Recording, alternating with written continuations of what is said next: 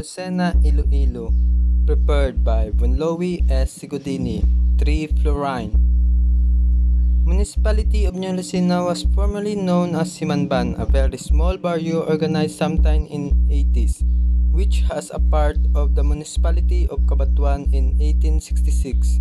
The boundary line separating the jurisdiction of Santa Barbara and Cabanatuan was defined, and Himanban was made part of the Santa Barbara. Intermarriage among the people increased the area population.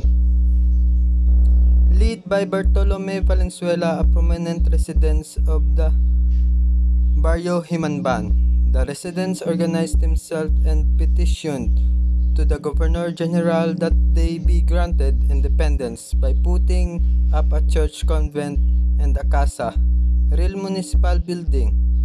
With the help of the provincial official and Cabanatuan municipalities of Santa Barbara, Cabanatuan, and Pototan, Lucena was separated from Santa Barbara on October 9, 1877. In accordance with the Direction General de Administration Civil, the first municipal official were elected, and the first captain municipal was Bartolome Valenzuela, known as Tan Abe, the grandfather of the late Senator Thomas Confessor and Representative Patricio Confessor. It was not recorded when Himanban was changed to Lucena, but Lucena reportedly comes from the dialect Lu, Ulu, which means head, and Sena, which is the short version for the flower Azucena, which means pure and peaceful. Thus, Lucena means pure and peaceful leader. Another belief was that Himanban was changed to Lucena after the name of provincial alcalde, Mayor Pedro Gonzalez Lucena, the 36th executive of the province of Iloilo in 1760s to 1717. When the American came, Pueblo de Lucena was again incorporated to the municipal of Santa Barbara in 1902. For economic security and facilitation of government, in 1921, the prominent citizen of Lucena petitioned for its separation from Santa Barbara in January 1, 1947. Lucena became a new town in the province of Iloilo, thus is now called New Lucena. Martin Chufelo Delgado e Bermejo was a Filipino military leader during Philippine Revolution and the Philippine-American War, and was the first civilian governor of Iloilo Province during American occupation of the Philippines, first appointed by the American and then winning election in his own right. Tan Martin, popularly known as Martin Chufelo Delgado, a native of Santa Barbara, was the leader of this revolutionary movement. Months after General Emilio Aguinaldo, leader of Philippine Revolutionary Movement, declared war against Spain, General Martin Delgado, along with his voluntaries, headed to Barrio Helicon, situated at the boundary of the town of Santa Barbara, Cabanatuan, and Lucena, where they gathered in an open field with intense emotion, thundered, "Long live independence! Son sa Philippine Free Press," 1953. Geography. New Lucena is located in the central portion of the province of Iloilo.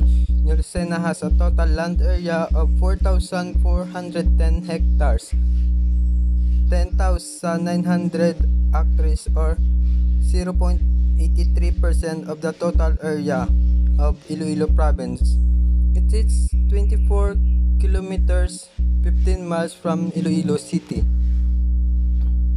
The town proper of New Lucena could be traversed by land either way, via Dawis Saraga or via Santa Barbara. New Lucena is crisscrossed by the roads from north to south and east to west, thus providing roads for easy means of transportation. New Lucena officially The municipality of New Lucena, Hiligaynon, Banwa, Sang New Lucena, Tagalog, Bayan. The New Lucena is a fourth-class municipality in the province of Iloilo, Philippines. According to 2020 census, it has population of 24,314 people. Festival of New Lucena, Iloilo. New Lucena celebrate Himanban Festival. In meaningful observance, its annual Agri-Fair this month, an agro-industrial festival dubbed as Himanban will be held at the municipality of New Lucena on January 18 to 24 with the theme Ipabugal nga ikaw taga New Lucena, banwa nga hamili kag sa bug-os nga nasyon nakilala. Cry of Helicon of New Lucena, Iloilo. New Lucena, Iloilo has a historic spot that will let revive some of the province's most important historical scenes, pay homage to the valiant heroes who fought for our freedom as the town commemorate the first cry of independence outside Luzon through the reenactment of history. Cry of Helicon at 5 p.m. at Municipal Auditorium on October 25. Historical reenactments such as the Cry of Helicon provide an incredible window into how men and women lived in historical times, providing the community and sometimes the public a glimpse into what life was like during the conflict that shaped the town local history.